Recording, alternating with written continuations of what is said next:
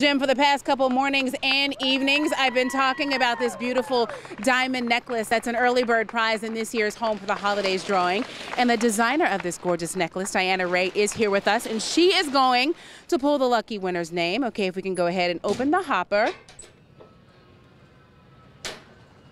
and reach in deep and pull one ticket out, and we will trade.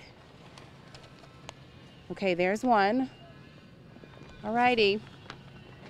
The winner of the $5,000 diamond necklace from Diana Ray Jewelry is Charlie Seymour of St. Martinville. Congratulations, Charlie.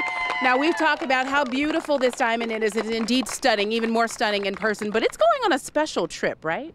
Yes, it is. Actually, we recently signed a Space Act agreement with NASA, and they are allowing us to send a small parcel of diamonds to the International Space Station, and this diamond gets to go. Wow, talk about an out-of-this-world diamond, to say the very least. Congratulations to Charlie Seymour of St. Martinville. You are the winner of that early bird prize, that beautiful diamond necklace. Someone is going to be very happy to get that this Christmas. Now, that's it for 5 for the drawing here, but guess what? The big drawing coming up at 6 o'clock, everybody.